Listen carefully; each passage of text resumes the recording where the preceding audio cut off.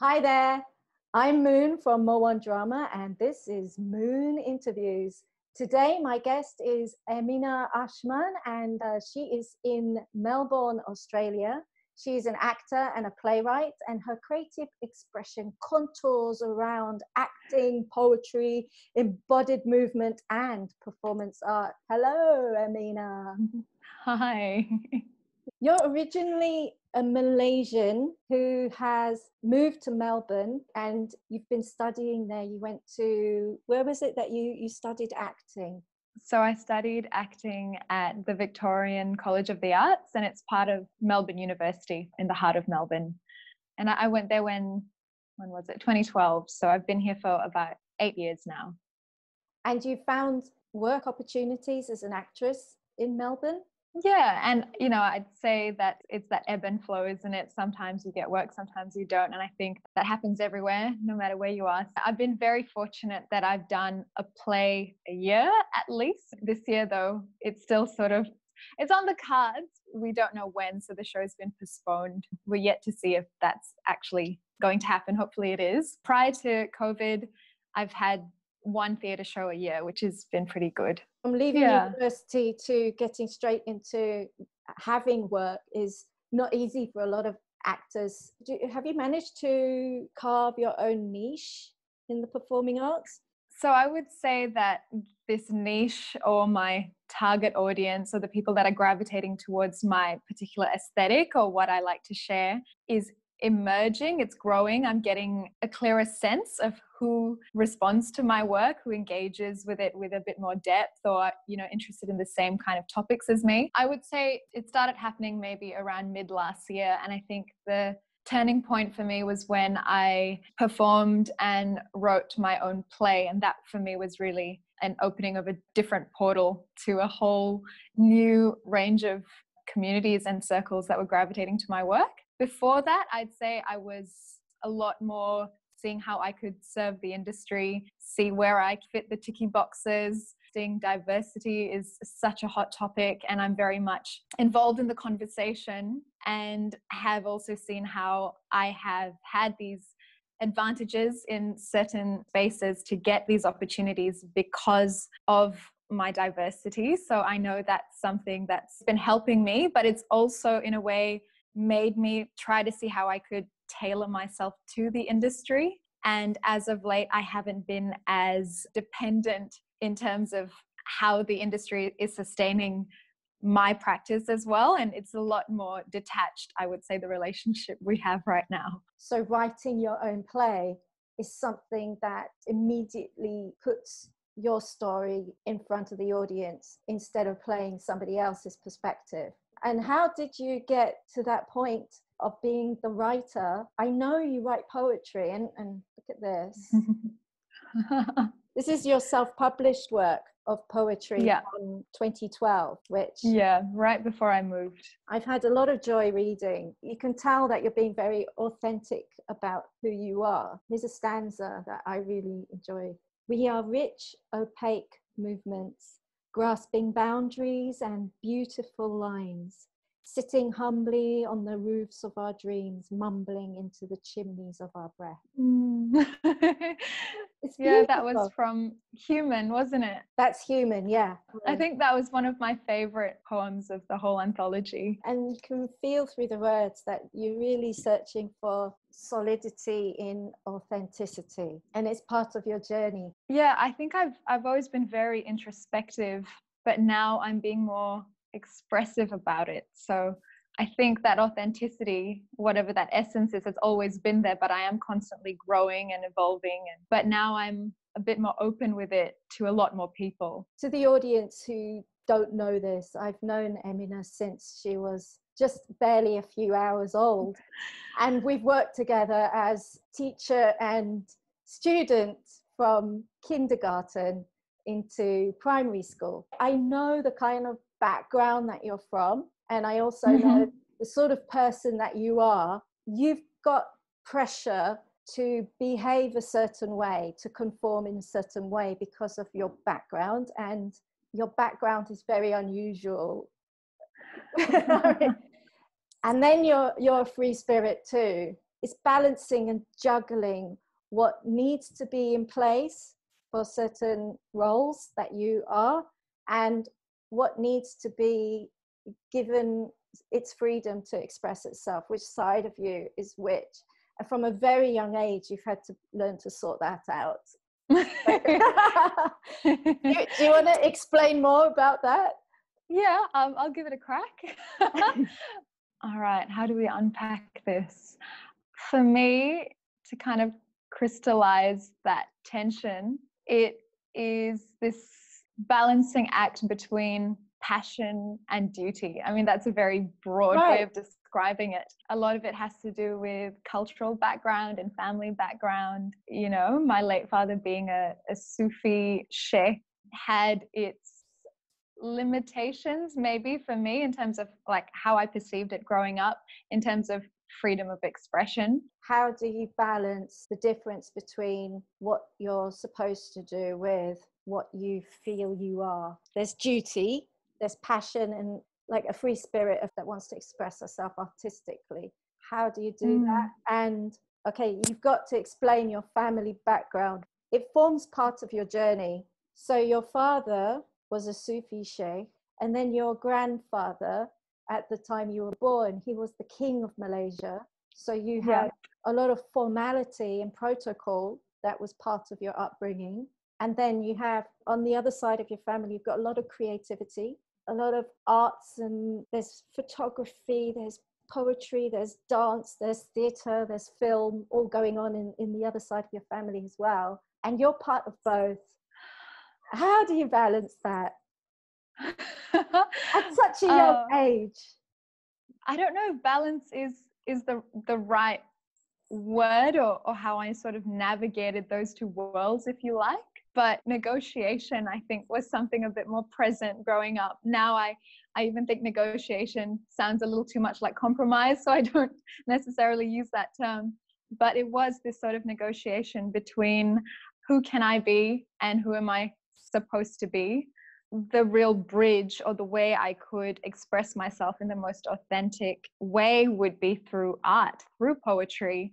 You know, a lot of the poems in that book, Undulate, I feel like I sometimes used metaphor and simile and symbolism to be more translucent. I guess that's the actual word I would use. It's going between this domain of transparency and completely hiding thoughts and feelings in the shadows. So I thought translucency was my way of doing it. This idea of veiling and concealing and revealing. And as I grew older, I was having more agency with that approach. That's how I'd put it. And there are some overlaps. It's not saying that because your father was a spiritual teacher that he wasn't creative. He was very creative. He was very into music. The whole thing is highly unusual and unique.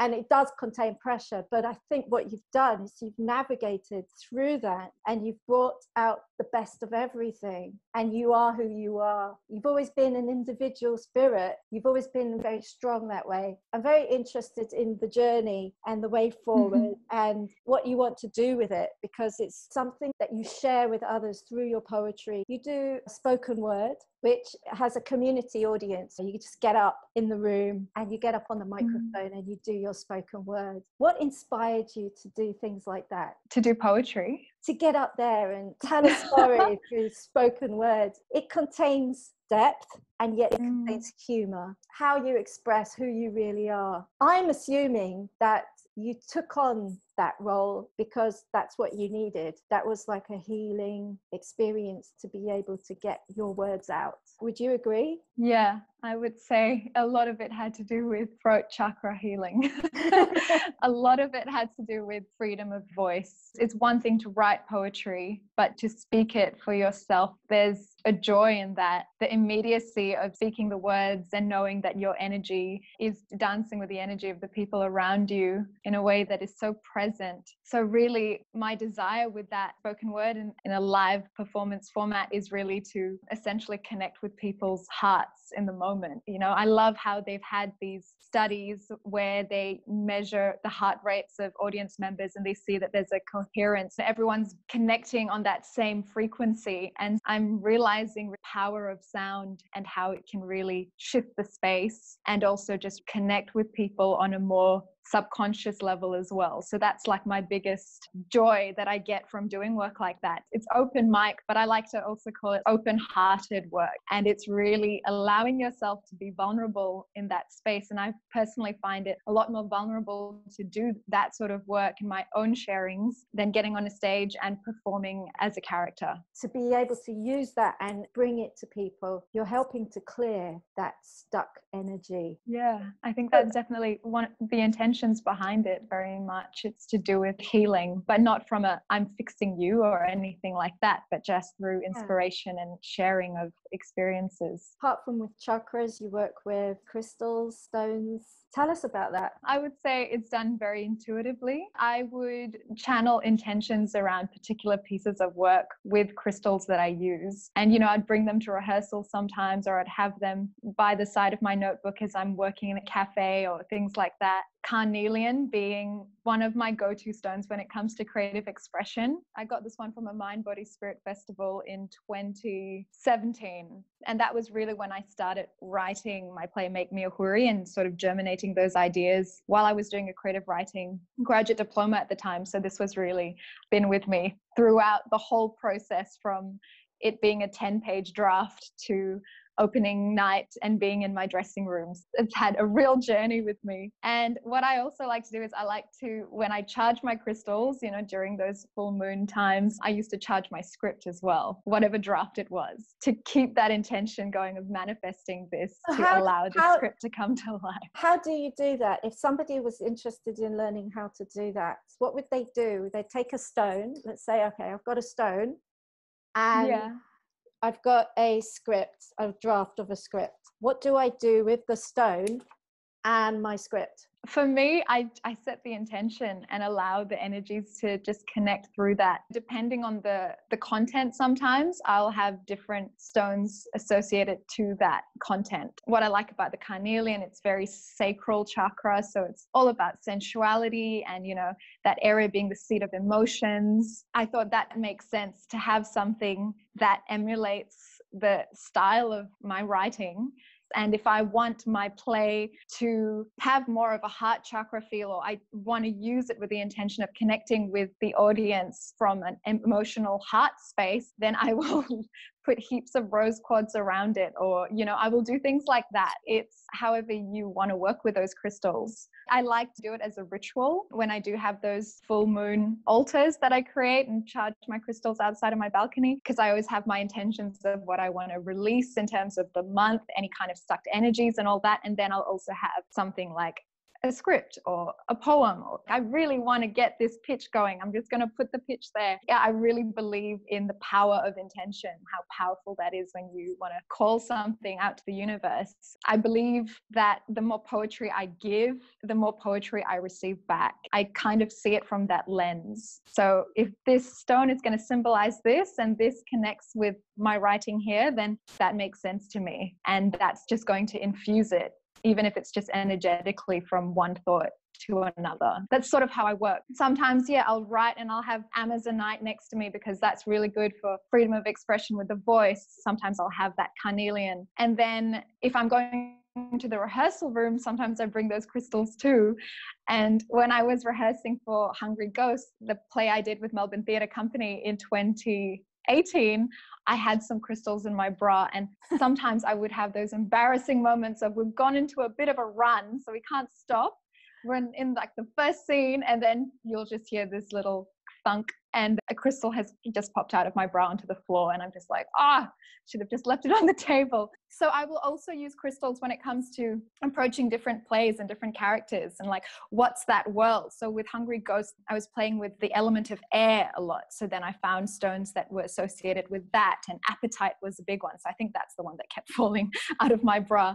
But yeah, that's how I'd work with them. Have you ever thought of conducting workshops on this? I feel it would be really interesting, but I need for my own validation purposes, honestly, I would probably need to do a certificate in crystal healing or something like that. I have, that tendency to feel like I'm still the student, not the teacher. And maybe a certification of that will just make me feel like I can do this. But yeah, I've really been interested in how can I share these quirky little rituals and ways I connect my spiritual approaches to life and practices with my artistry as much as I can. And when I used to go to VCA, I would still work with oracle cards and crystals and things like that, but I would never bring it into the rehearsal room. And now the fact that I went into Melbourne Theatre Company with all my crystals and I just arranged them around my script every day, that's a real growth in confidence and a strong sense of myself and what I actually need. How can I be servicing in the best way, and how can I bring myself fully without hiding all those parts of me? It's very much your Virgo nature, isn't it?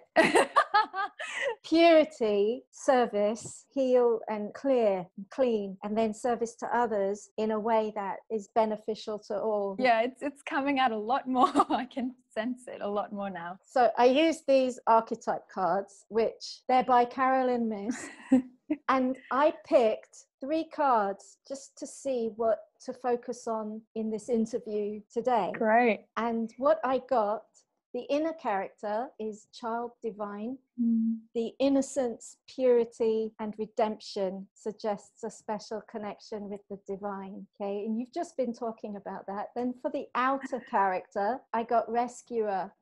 Provides strength and support to others in crisis, acts out of love with no expectation of reward. For the aspiring character, I got father. That's interesting. Which says talent for creating and supporting life, positive guiding light within a tribal unit. Wow, that resonates. But yeah, interesting how it's connected to father as well, because I do feel like my father had those traits. I've noticed how like some of your work has been inspired by the influence of your father. You wrote an entire performance of poetry on a story of you and your father, Stardust. Yes. Stardust was really, I'm going to keep using this word, I love using it. It was a crystallization of the experience I had when I lost him to an asthma attack. So really trying to express that grief that I was going through in the first few years after he passed. I call it Stardust because I really felt like when he passed away, the immediate image that came to mind was I felt robbed by the stars. And that is an image that's very potent for me in a number of ways. It wasn't just losing my father, but also it reminded me of the connotations I have around him as this Sufi spiritual leader, someone who was really in love with the mystery teachings of the cosmos and this devotion to the divine. And so I was really wanting to explore that relationship between heaven and earth. And that's a recurring theme in pretty much everything I do. But this tension or relationship between spirit and skin. I saw my father as a stardust boy, and that's a term I love to use in so many aspects of my life now. I use that in a way of describing him as someone that was really in love with looking up from my perspective, already wanting to ascend or be in the spirit realm. That poetry set was me wrestling with that thought, linking it to memories of when he was alive and when I felt trapped or limited in my expressions, and also limited in terms of having a relationship with him, because I felt like he was to be of service and he was to serve the collective and do things in the name of faith. I felt like I was the earthy daughter and he was the astral dad. And so there's some funny references, you know, even the chocolate he picks is Milky Way. Like obviously he's the Stardust boy and things like that. It was really, how did I contend with his death?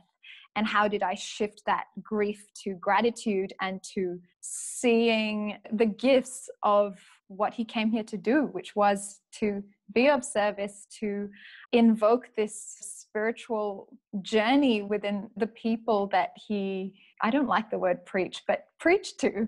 So yeah, it was this play of the earthy and the ethereal. Does that make sense? Do you agree?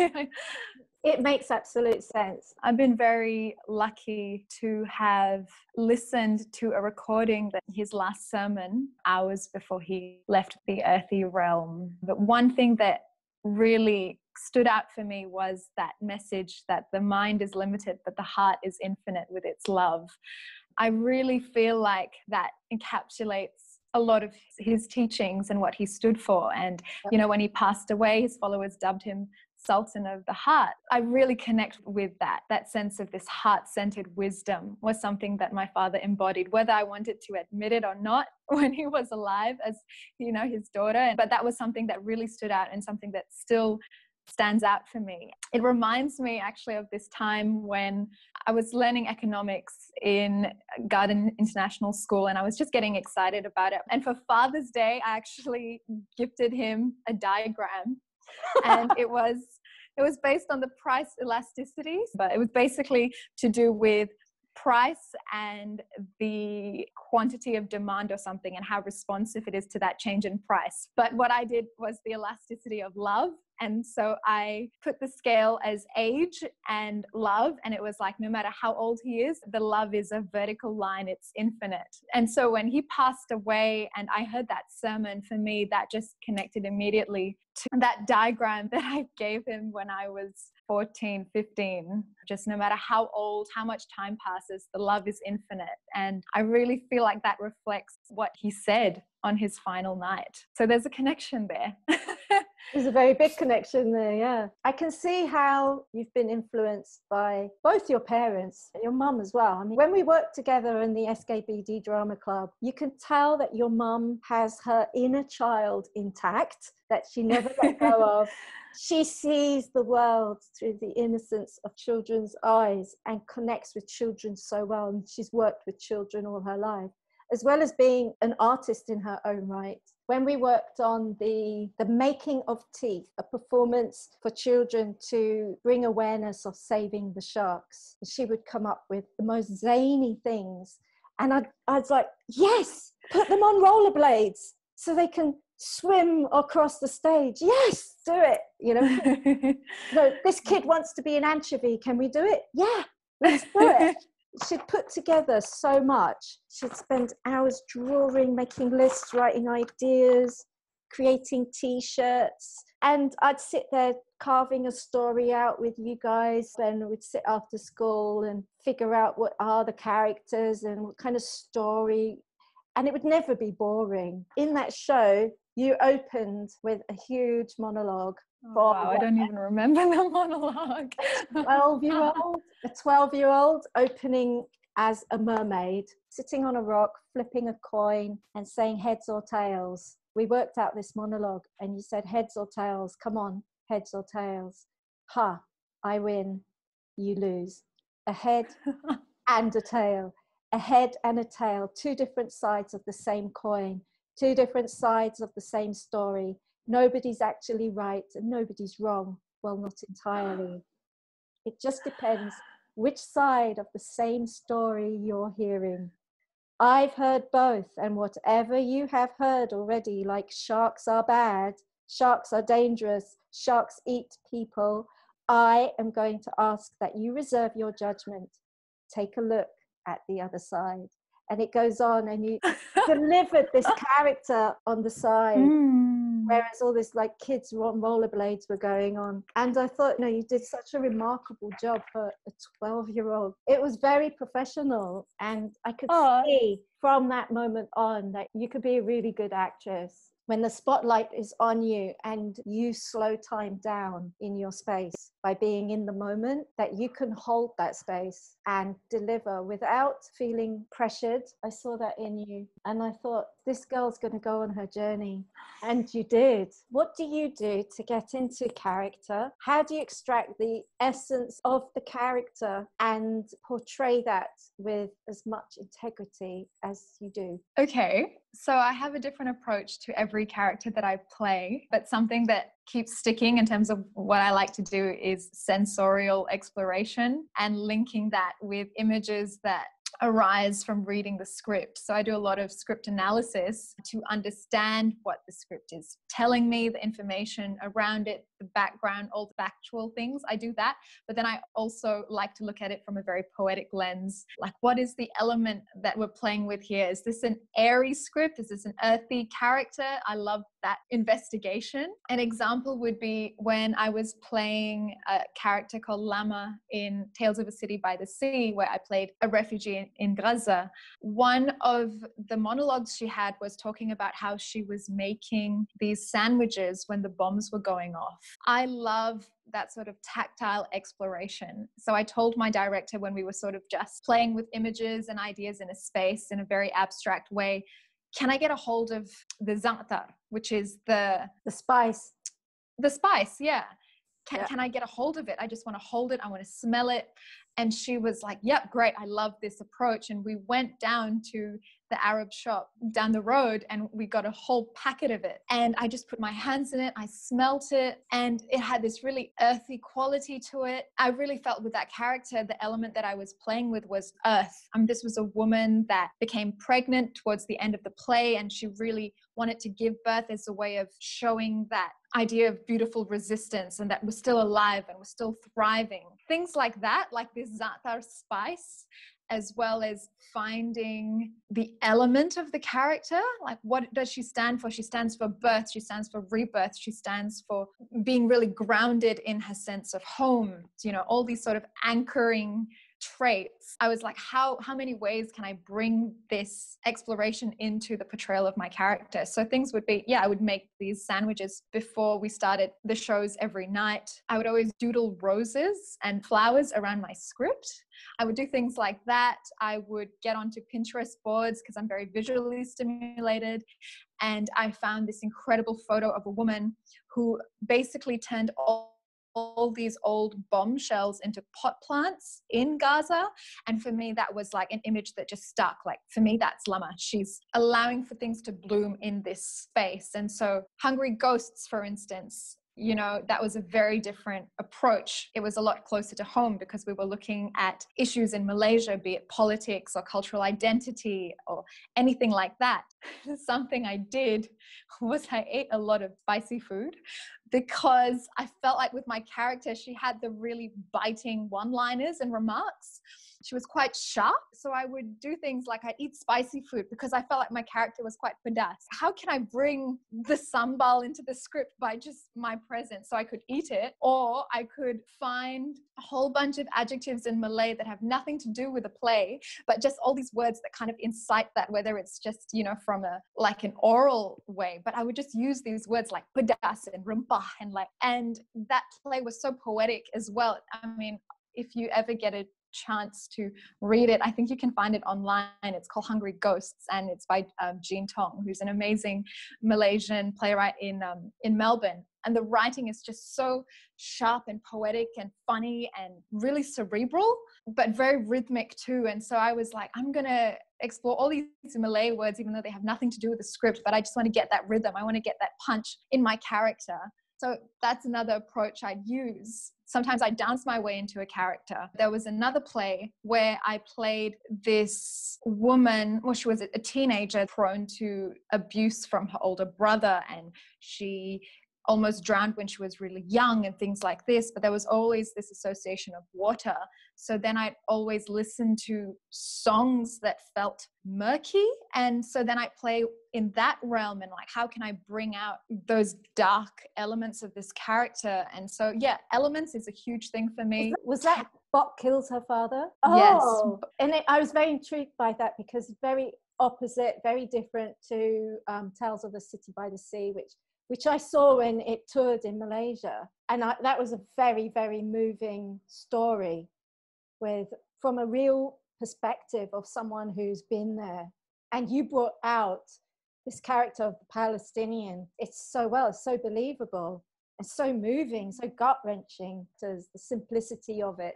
Yet it's like all the years of complications. And then your Hungry Ghost, wasn't that at the time when you were trying to purge spiritually and go on a spiritual purging where you wanted to So yeah, you must have heard that in one of my poetry sets that I did, where I wrote a poem in response to this tension that I was feeling as I was rehearsing and performing this play called Hungry Ghosts.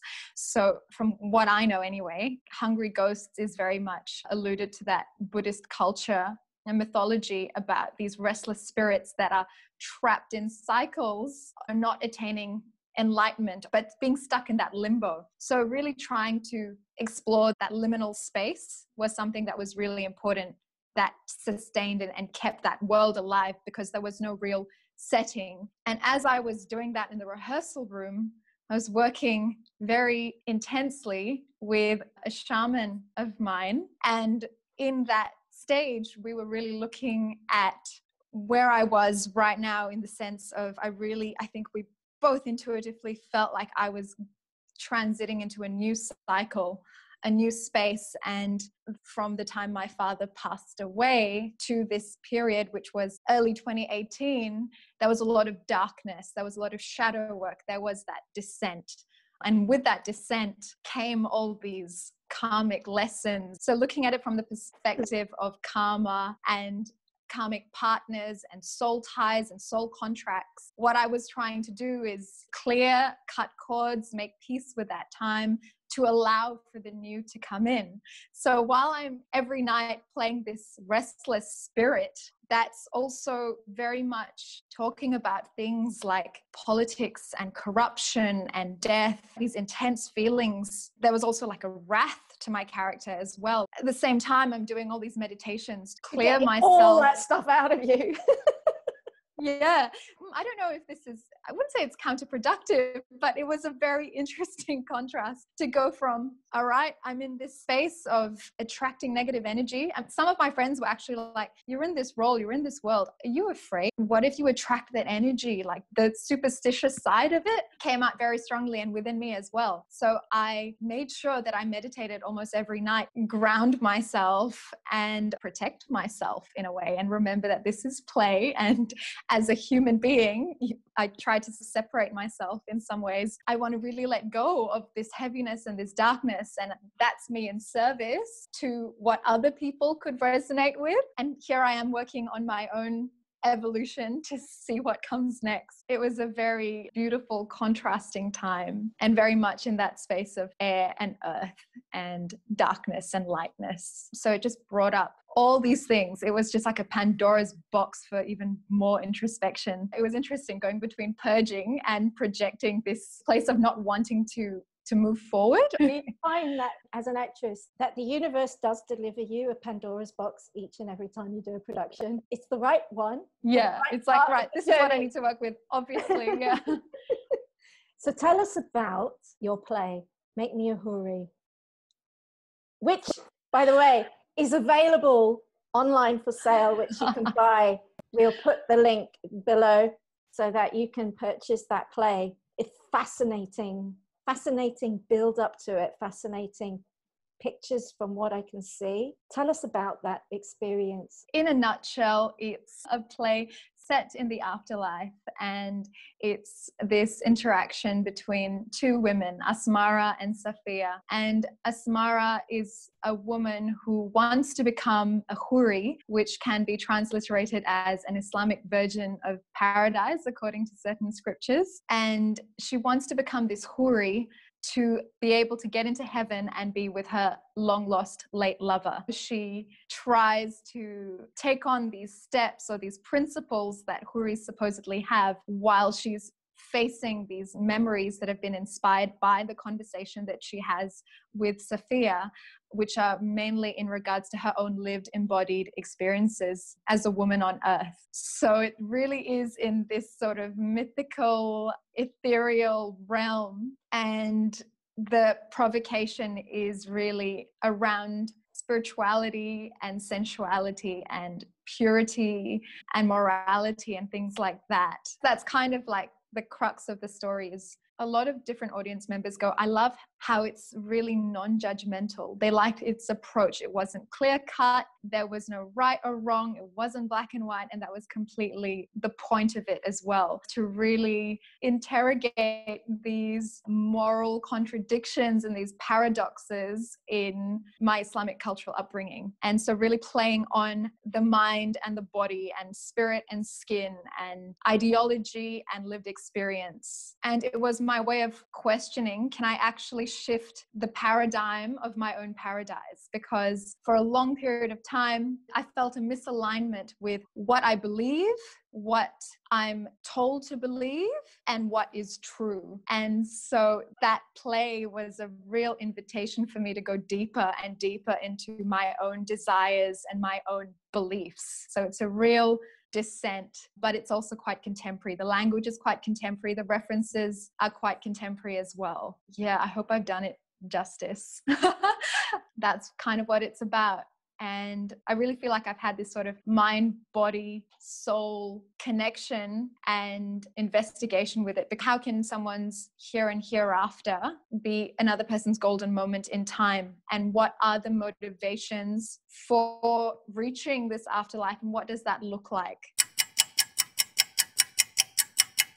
So at that point, the battery died. We ended up pulling up a chart for Make Me a Huri's first performance, and it's a very interesting chart. Uranus is the ruler of the chart because the ascendant is in Aquarius, and Uranus is directly on the 4th house cusp of home, mothers, parents, and that's tightly conjunct the moon, the emotions, the feelings. And as Uranus is unique in perspective, and the moon and Uranus together combined create electricity in emotion. Juno, the asteroid that represents love and marriage, on the descendant, which is relationships, but conjunct Mars, an antagonistic feeling of I'm angry about this.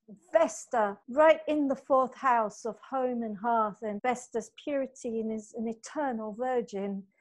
That's perfect.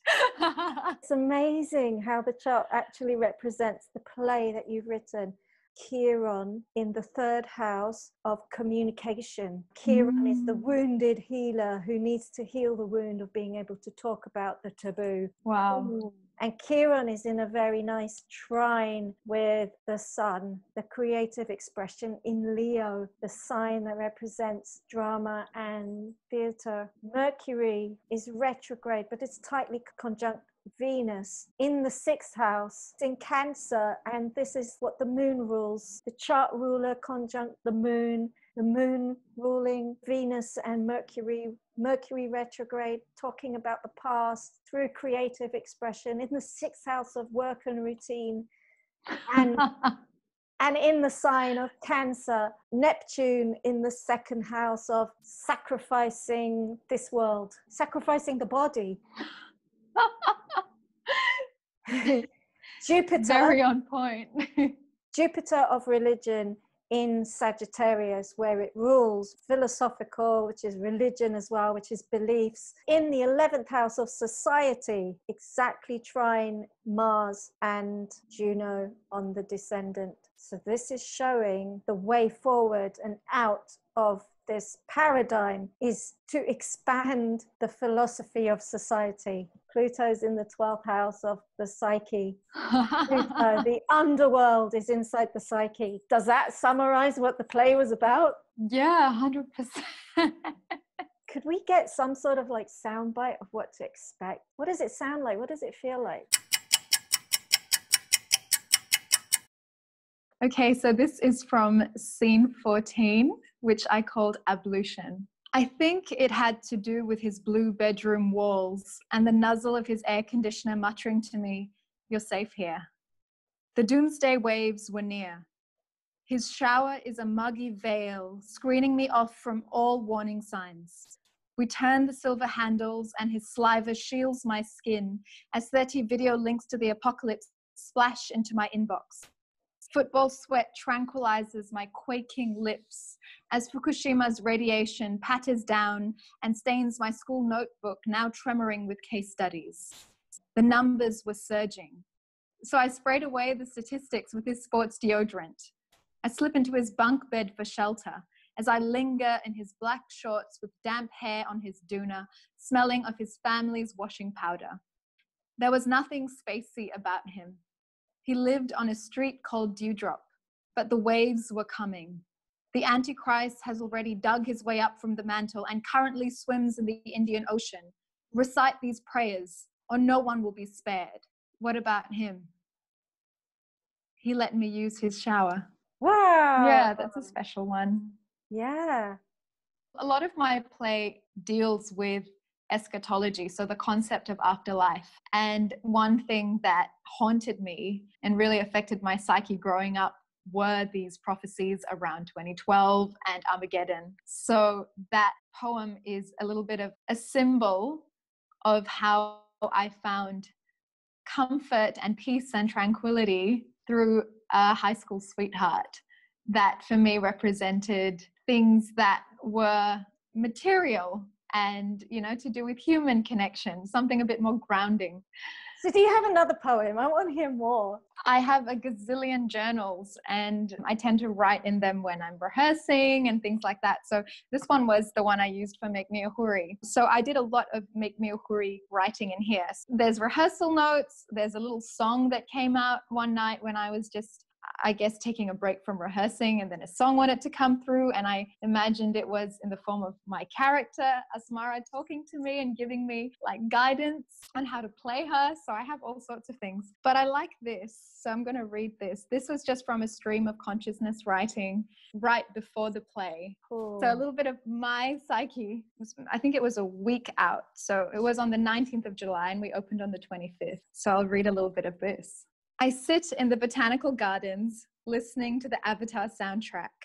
I have some of the props from Make Me a Huri in a silver bucket beside me. I feel sinewy lavender. I feel blades of grass, winter trees, and a Band-Aid heart. This is a culmination. This is unbelievable catharsis. I'm a firebird with feathers feeling air. My heart is so bare, so bare. And through the curtain drapes, I go naked, surrender and release, surrender and release, surrender and release. I sit still, only the lily chambers breathe. They remind me of the mud and the soil and the deep muck. This moment of serenity is gorgeous. It's perfect. It is soul perfect. Let the tears come. Your heart has held so much. Next week, you shift the paradigms of your paradise. Your expressions align with your embodiment. Allow your soul and skin to be one, for they are. I like this because I feel like it connects to me as a 12-year-old mermaid on stage. So I wrote this. This mermaid, this woman, Asmara, says thank you for passionately helping her sing. Sing her darkness, sing her depth, her despair, her deflections. Unraveled, unearthed, undressed, you have revealed with barely any judgment. You have transmuted her trauma into treasure, and she has turned jewel. She is becoming. She is beauty, and now you have taken on her wisdom and made it your truth. Gosh. I can feel where it's coming from, because this is your first full-length play. You're a week away and you've put in all this work, but that feeling of wanting to contract and expand at the same time is in there. You want to go forward, but that feeling of retracting back, because this is putting it all out there. And the fiery bird, the mermaid, that reminds me, I knew I had this somewhere. The date is March 2003. Oh, wow. There's you and me. Yeah. In Fauzi Anawi's production of Tokri Mal, we're singing there, I'm Gentayu and you're a princess. Yeah, I love that. Here's to 3 more cards. This is your inner self, virgin. So it's maintaining symbolic purity of heart and spirit. Goddess, but outwardly feminine, expressed through wisdom, nature, life force, and sensuality. Oh, wow. That's really juicy. I like that a lot. Duality, there you go. I'm so curious. 2 came out together. Okay. So, and they're very contradictory. Child nature, friendships with animals, communication with nature spirit. Oh, fairies. Femme fatale. Oh, wow. Highlights the erotic energy of the feminine, opens your heart when your dependency is rejected. That really spoke to me. Such a lovely reading. Where can we find you? How can we follow your work?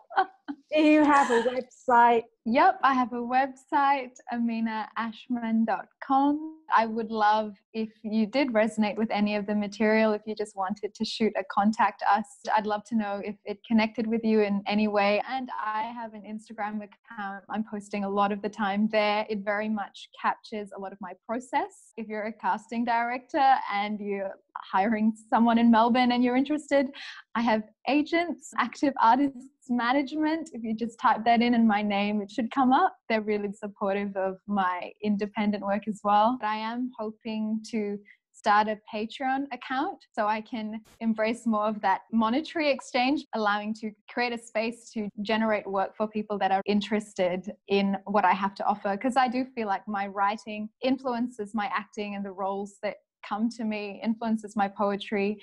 And something that's a bit present right now is singing. So I'm really going to see how that comes into my field a bit more. Some people have shown a little bit of interest in wanting to collaborate with me. So I'm going to keep that aspiration alive and see how the poetry interweaves with it. It feels like a really potent time for collaborating with like-minded creatives that are interested in spirituality as well and can go deep with me. Emina Ashman. Thank you. Say bye-bye to everyone. Bye. Thank you for listening.